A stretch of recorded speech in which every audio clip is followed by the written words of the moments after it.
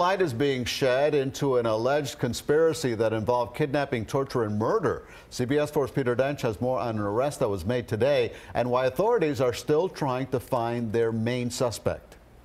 The facts regarding this case are like that of a bad Hollywood movie. Wealth, infidelity, rage, conspiracy, and murder.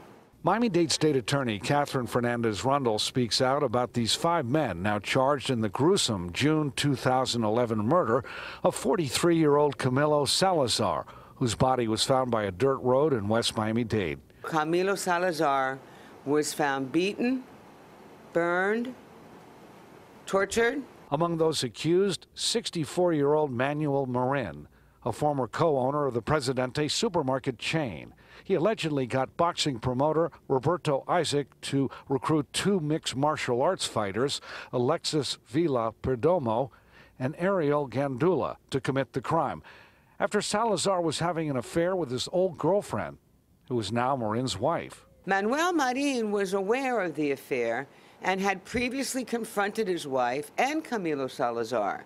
Marin fled to Spain after the murder and has been a fugitive for 7 years. Police arrested his son Thursday morning after raiding his Pine Tree Drive mansion on Miami Beach. 32-year-old Yadiel Marin is charged as an accessory after the fact for allegedly paying expenses for his fugitive father.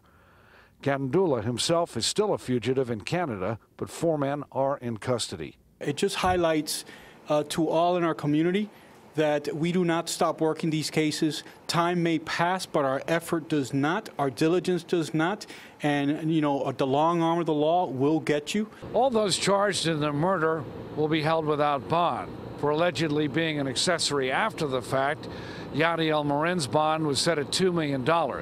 If convicted, he could face up to 15 years behind bars. In Miami, Peter Dench, CBS 4 News.